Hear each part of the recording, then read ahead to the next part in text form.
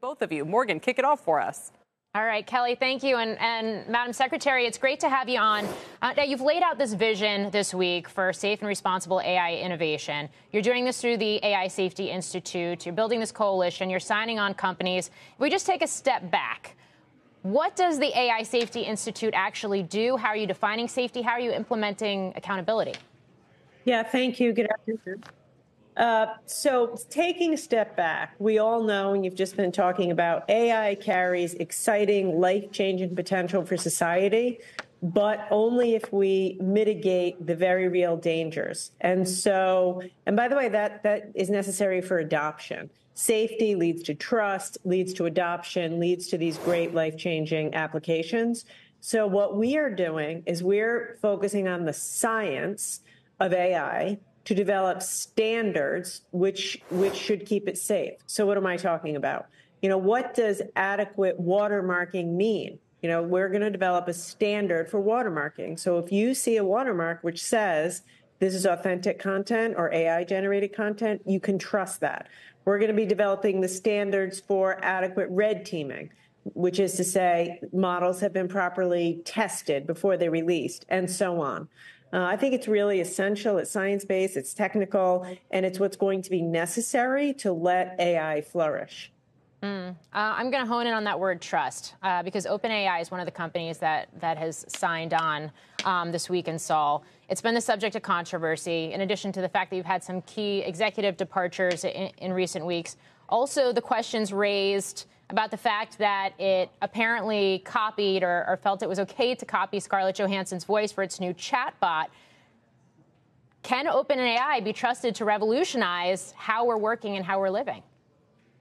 So from my point of view, I'm not going to go through company by company. There's so many AI startups, and I'm not going to comment on any individual company. But I think the Scarlett Johansson example or any other example you could come up with of a deep fake is exactly the point here, right? Which is we have to develop a whole new set of standards, IP protections.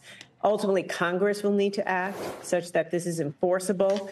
And that's what we're getting to the business of doing here at the Commerce Department with our best scientists. We're hiring a team of leading experts and working with our allies around the world. In addition to announcing our new strategy today, we're announcing a global network.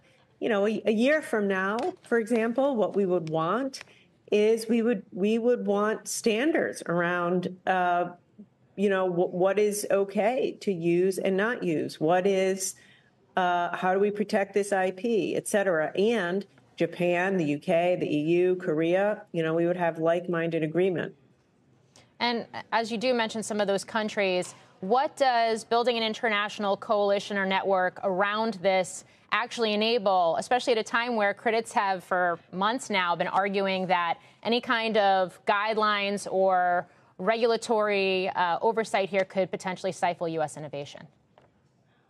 It's a balance, and it's a balance. I am as focused on increasing the pace of innovation as I am on, thinking about safety. They do go hand in hand.